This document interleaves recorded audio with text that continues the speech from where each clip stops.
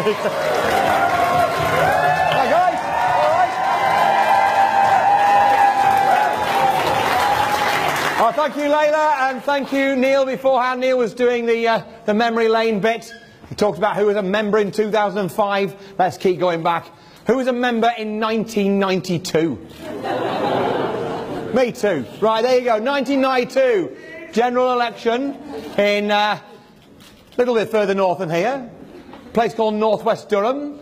I stood for Parliament, and so did somebody called Theresa May. On the same ballot paper we were. I worked incredibly hard, did most of the things that Neil talked about, worked all the hours I could possibly find, and at the end I managed to miss out by just 20,000, and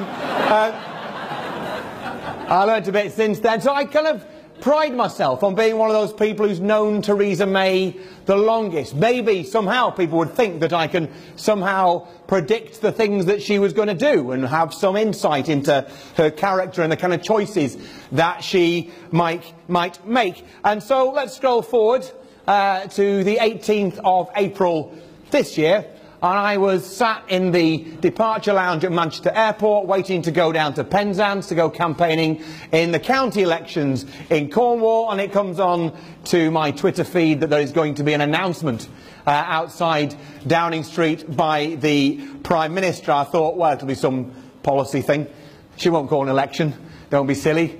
It's not as if she needs a bigger majority. After all, the Labour Party has just voted with her to deliver the extreme version of Brexit that she has chosen. You don't need a 100-seat Tory majority when the Labour Party has given you a 200-seat majority. Why would you call a general election? It's certainly not in the national interest.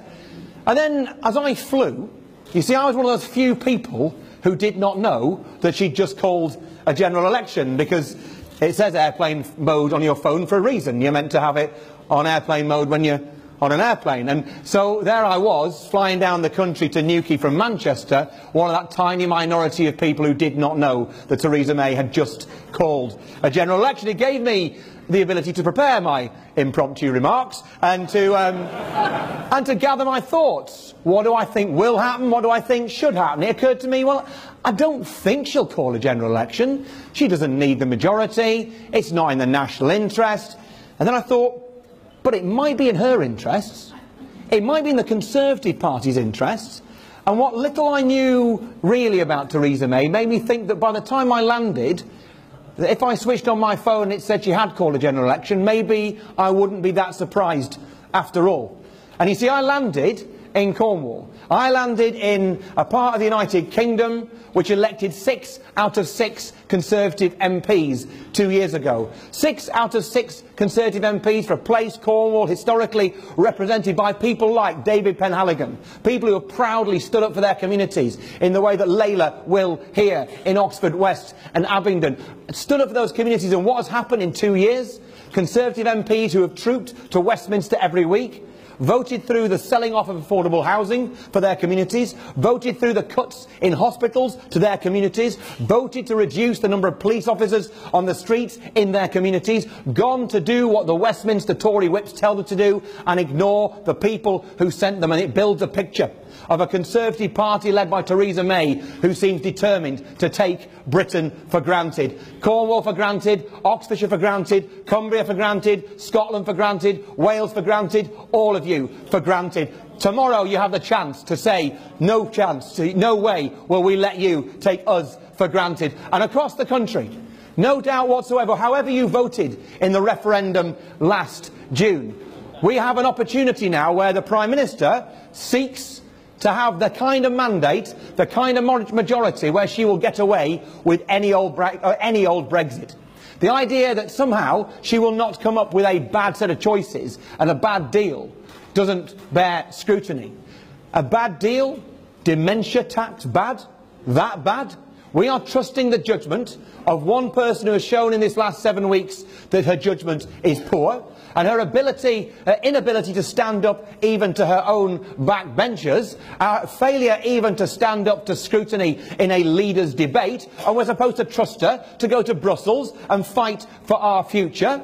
Do not give the Conservative Party a blank cheque. If you give her a blank cheque tomorrow, it is a recipe for a bad deal for Britain, and it is a recipe for far more. Remember what Theresa May will hear if tomorrow you give her a landslide to majority. She will assume you meant that you are okay with the dementia tax. She will assume that you meant you're okay with the fact that 2 in 3 schools in this country will sack teachers in 6 weeks' time because they haven't got enough money. She will assume you are okay with cripplingly low numbers of police on our streets after 20,000 police officers cut on Theresa May's watch. She will assume you are okay with continued underfunding for our National Health Service. And my message to everybody out there, if you are somebody who has traditionally voted Conservative and you are not okay with the dementia tax, you are not okay with police cuts, with school cuts, with chronic underinvestment in our National Health Service, if you are not okay with those things, tomorrow vote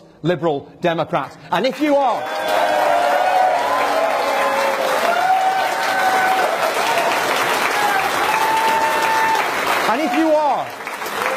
and if you are one of those many, many people in this country who are Labour supporters, maybe also Green supporters, and who live in constituencies like Oxford, West and Abingdon and countless others, and where the Liberal Democrats are the only serious challengers to the Conservatives, I ask you, lend us your vote, because tomorrow we can make sure Theresa May does not take you, your communities, your health service, our police service, your vote for granted. There is no doubt whatsoever that tomorrow is an election Theresa May thought she had in the bag, thought she had a colossal majority to deliver whatever it was that she wanted. And the thing about democracy is this: without a strong opposition, you get weak and hopeless government. Now, I grew up in the 1980s in Preston, in Lancashire, under a Conservative colossal majority, which meant I know exactly what it's like to live and belong to a community where you are taken for granted.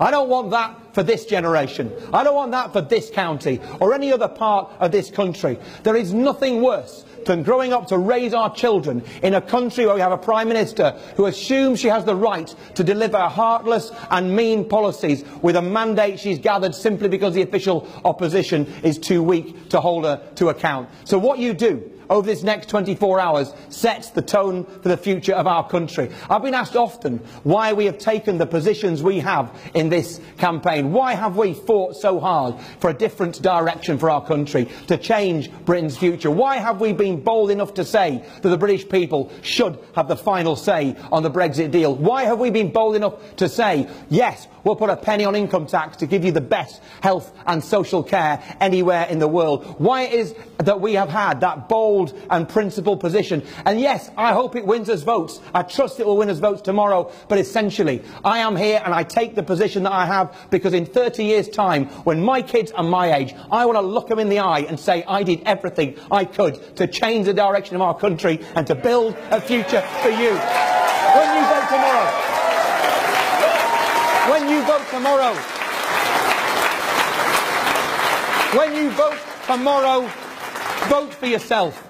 Vote for your community, vote for your country, but vote for your children and vote for your grandchildren. Vote for the kind of country you would want them to grow up into. And remember, in the 24 hours you have left, you here have the ability to change Britain's future. You know how close elections can be. You know what can happen on the day. I tell you this tale and it's true. Pretty much at this point on the eve of poll in 2005, I got back to my office in Kendal after a hard day doing what you've been doing today, delivering leaflets, knocking on doors, and there, standing almost as a rebuke in my face on the table, were 1,000 leaflets, good morning leaflets for my biggest and most Liberal Democrat friendly village in the north end of my constituency. They stared at me and my friend could see what I was thinking. I was crestfallen. I thought that could cost us the election. She looked at me, she said, "Do you want to win?"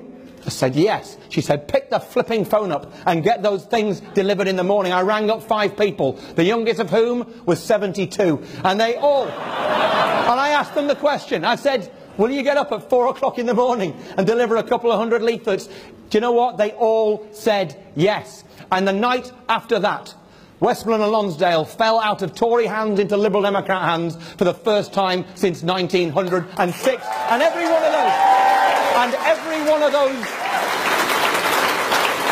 one of those volunteers now knows with the majority that we had on that night of 267, that they single-handedly changed the course of history. That is in your hands tomorrow. There will be some of you who think after 8 o'clock or 9 o'clock at night it's time to give up. People are telling you that they've voted or they've had enough, and maybe you will get diminishing returns after 9 o'clock at night. I can promise you this: you'll get more returns than if you did nothing. You keep going, because Layla will be an outstanding Member of Parliament for Oxford West and Abingdon and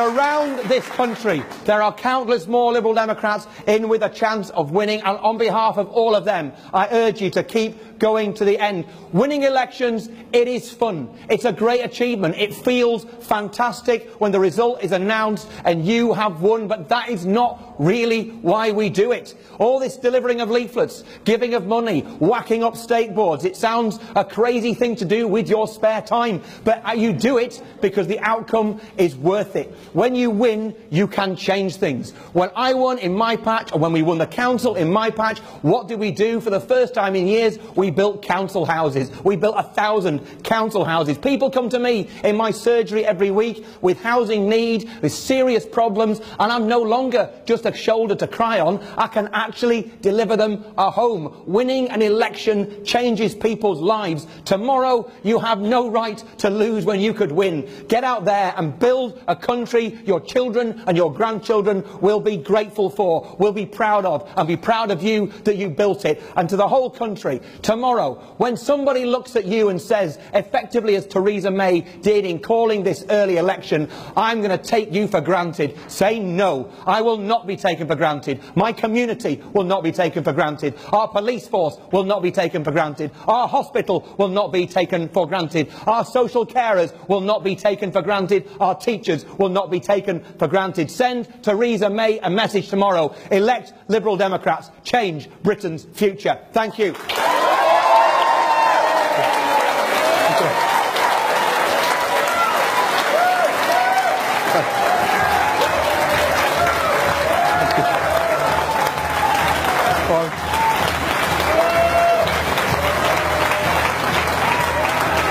Thanks, guys.